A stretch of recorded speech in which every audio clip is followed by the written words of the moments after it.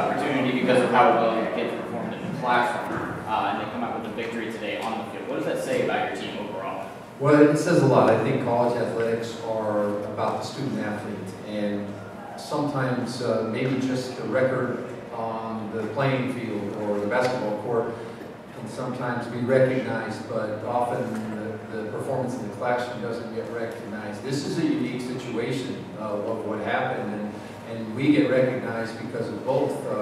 We got 5 wins, and so we were hovering there, and we had a chance, but the APR is why we got picked. And I think it's great, and I think it's very ironic that we're playing in a bowl game that's about the bigger picture, because what we did was about the bigger picture, academics and athletic success, and so we're in a bowl game that's a philanthropic type of bowl game, and to be a part of it was very special, and I'm just proud of our guys, the way they came, the way they represented San Jose State here in Orlando, and how they represented our university on the field tonight. Coach, with Simon being directly affected by his mother's and with other players who I'm sure have been affected in one way or the other by cancer, does coming to this bowl and winning mean something even more than just winning any bowl game? I would think so.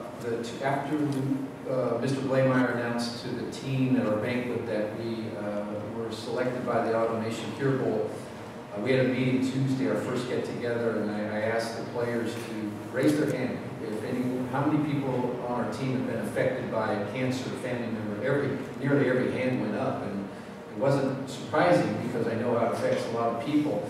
And I talked with the players about what's the purpose of this game. The purpose is to raise awareness of cancer, breast cancer in particular. The purpose is to help contribute towards a cure.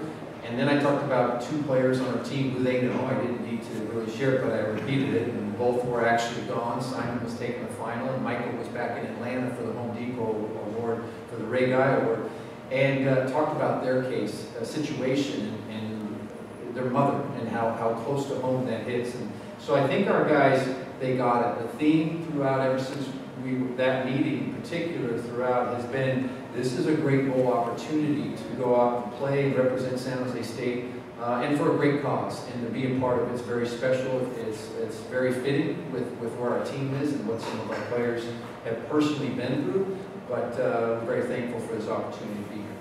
Coach, the game itself, you had a couple of chances in the first half that maybe the main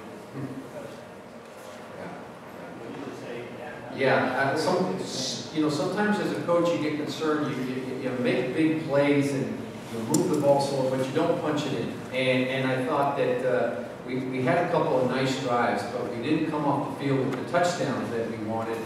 We came off with the field goal, and then the Hail Mary after the first Hail Mary that we threw, get the touchdown, there's elation on the sideline, everyone's excited, and it gets called back. And that's just such a downer. We thought we could have gone up, I think 17-7 at that point. But nevertheless, we went in at halftime, and I told the guys, we've got to finish these drives, we've got to come off the field with points. Defense, they're going to keep throwing the seams. We've got to do a good job defending that. The quarterback is doing a nice job throwing the seam route to the tight end. And we got to get pressure on the quarterback. And I think our guys really responded in the second half.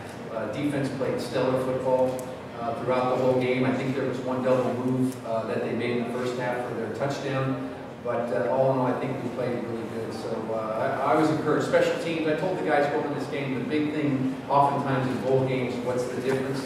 Fundamentals, because they can be lost when there's a big gap from your last regular season game to your bowl game. But also special teams can be a big difference with all that we call hidden yardage in the kicking game. And I think Tyler's punt return for a touchdown is very fitting, capping off an outstanding career as an all-around football player, but a return specialist as well. Yeah, Coach, there seems to be something about bowl games in Orlando. You came, you played, you won, you're leaving. All 4 teams that are in the playoff this year played here within the last 4 years. Florida State played here 4 years ago, won the championship the year after. What does this do for you with the young team next year, setting you up to go forward? I like where you're going with that. That sounds really good, playing in Orlando and having some great seasons.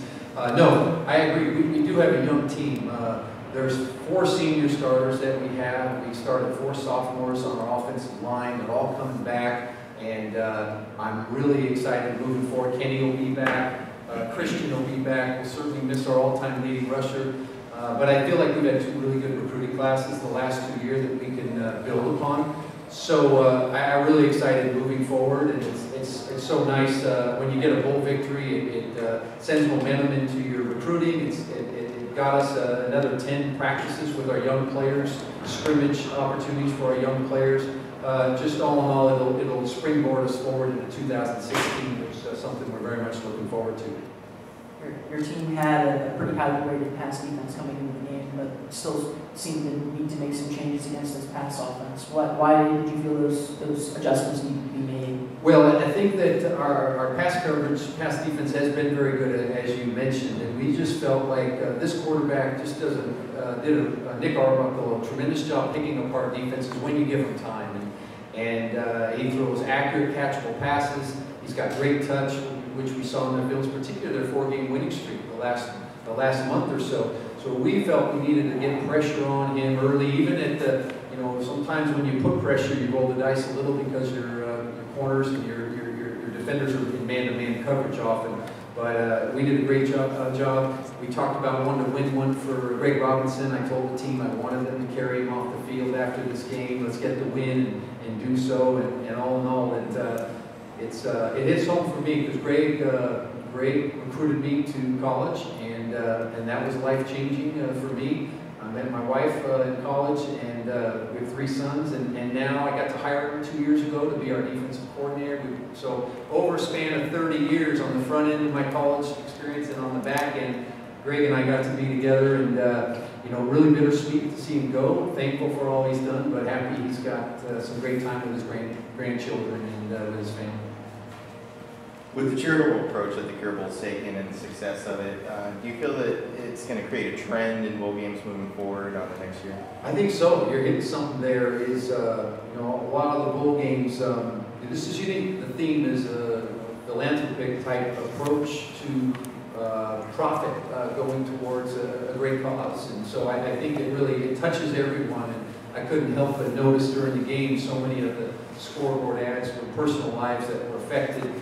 And to be a part of this, to be a part of the inaugural game is very special. And we'll always have great memories, based because of the outcome, but really the experience. The bowl is an experience, 4 days that we'll live on with our players and our coaches and our staff for a long time. Coach, your season could have ended at 5-7. Instead, you got a 6th win, you get a postseason win. How much better does it feel now than when you thought your season ended?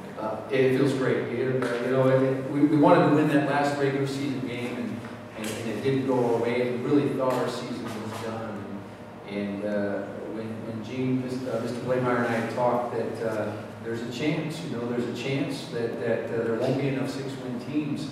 I got hope, but I was cautiously optimistic about it, because didn't know for sure if it would happen. And sure things happened, and came around where we were invited to come to this bowl. I'm very thankful and for a chance to compete one more time with our seniors and as a team, and to get that win. And so there's nothing like it, getting a win in your last game to bounce you forward into the next season. Okay, thanks everyone for joining us. Thanks.